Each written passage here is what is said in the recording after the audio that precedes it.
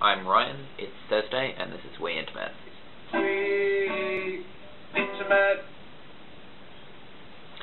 Alright, so number one, Jen, congratulations on your diploma. That's a really big thing.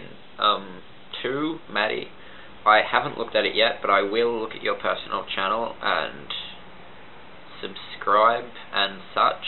I hope you're enjoying what you're doing. It can be really tedious to spend a lot of time editing video, but you know, if you're happy with the final product and you're happy with what you're creating, then I definitely think it's worth it. And Romy, let's never talk about that. And the only thing that's kind of like new and exciting in my life is that I do multimedia, which is a HSE course. I don't know if you would have heard of it. It doesn't run in a lot of places, but it's like part graphic design, part animation, but mostly general filmmaking. And I'm really into that, and I love filmmaking. And just recently we've bought like a crap ton of new equipment, like my school has, I mean. And it's really super exciting for me because we have all these new lights and this whole setup, and it's just so much better. Like, it's so much more stuff to play with when you can control the temperature of the light and when you can control the brightness. And it's just like, it just allows me to add like a level of complexity to the things that I'm making that I just wouldn't be able to have without all this equipment.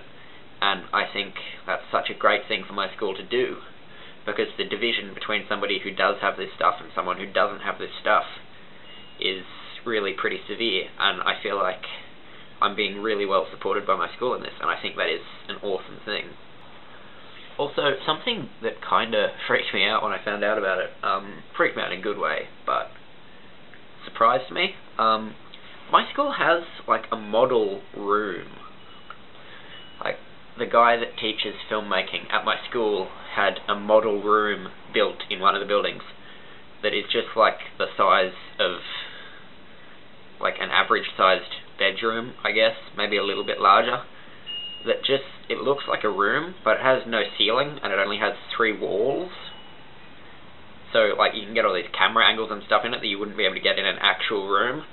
And I'm just so incredibly excited and like freaked out by the idea that we have this thing and that I can use it for whatever I want.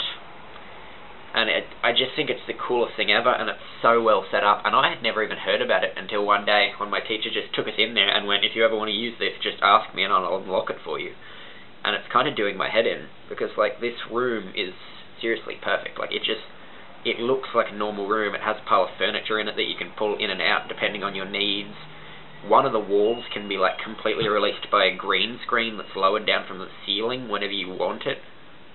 And there's like a window in the wall, but you know, because it's inside, the window doesn't lead anywhere. The window just leads to like this little space between 2 walls that's like this thick, that they've filled up with lighting equipment, so you can flick all that on, or some of it on, or whatever, and close the blinds over the window and create like night and day effects and light coming through the curtains. And oh, it's kind of occurring to me that I've spent this entire video just thinking about things that I think are cool, and like kind of completely skated over the fact that one of the intimates was in hospital, one of the intimates is about to get a diploma.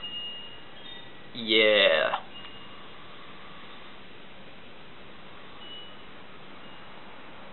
Great work.